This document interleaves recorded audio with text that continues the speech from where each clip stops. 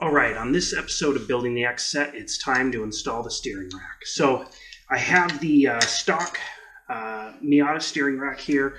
I went ahead and disassembled the entire thing and cleaned up some of the electronics and then sanded down and painted the actual steering rack as it was pretty rusty. A lot of Miata racks I've seen have quite a bit of rust on them. So next step basically is taking this over and getting it inside the car. First portion here is basically you need to remove the, there's no bolt that should be on this, but there is a bolt that attaches here and then one here on the brake gas pedal assembly. That is where your steering shaft will mount to. As you can see, here and here are those two locations that will bolt onto that. So first thing is remove those nuts and then get the steering shaft into position. I have the column here mounted and I was incorrect. This is the right mounting hole here. This is a stud off of the brake and gas pedal bracket that you slip on. However, the other nut is right down there, or other stud, and you need to put a nut on that.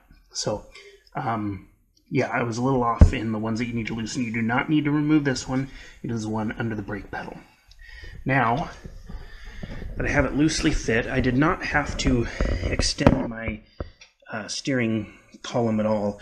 Some people will take some vice grips here and clamp it on and beat it with a hammer to extend the shaft out to hit here, but I did not have to do that. I was able to get the fitment without having to modify that.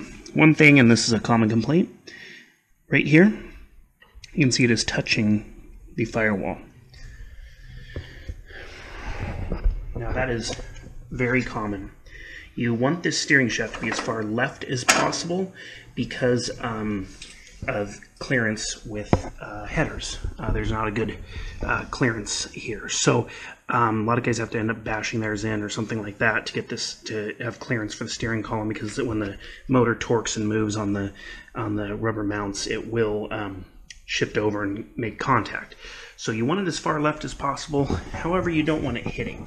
So what I'm going to do, instead of cutting into the firewall, is I'm actually going to take these brackets off and bend them. So basically this part here shifts over about 1/4 inch to there.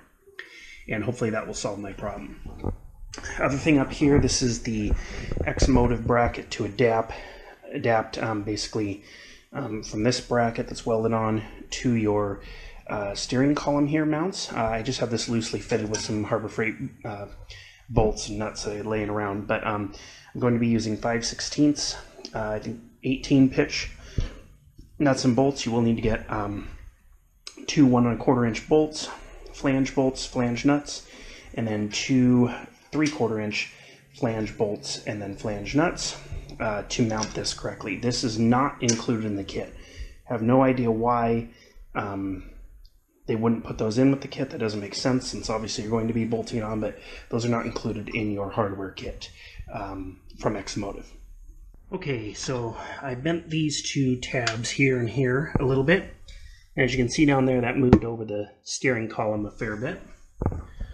Head back over to this side. I don't know if I'm getting it in the camera there, but there's a decent amount of clearance, enough, at least about a 3/16 1/4 inch all around.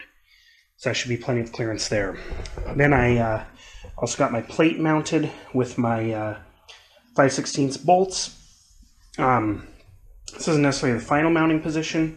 I'm going to wait until I have the steering wheel mounted and the seat mounted to see exactly where I like it and then adjust it from there.